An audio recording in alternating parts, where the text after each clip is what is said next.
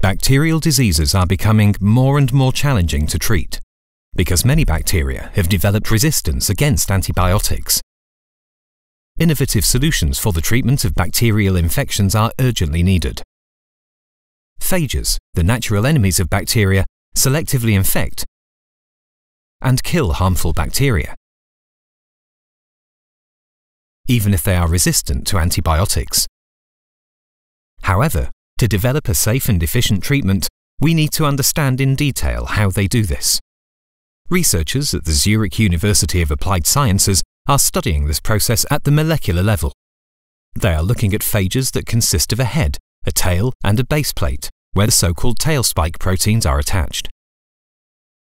The bacterial surface is covered by a complex sugar layer that allows for the binding of selected phages. Binding is facilitated by the tail spike proteins that degrade the sugar layer, so the phages can infect and kill the bacteria. The researchers will produce the tail spike proteins independently from the phage. Using dedicated laboratory equipment, they will study the binding of tail spike proteins to the bacterial sugar layer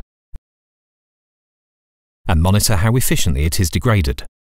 The resulting data will help to better understand how to control harmful bacteria by phage treatments in medical and food applications.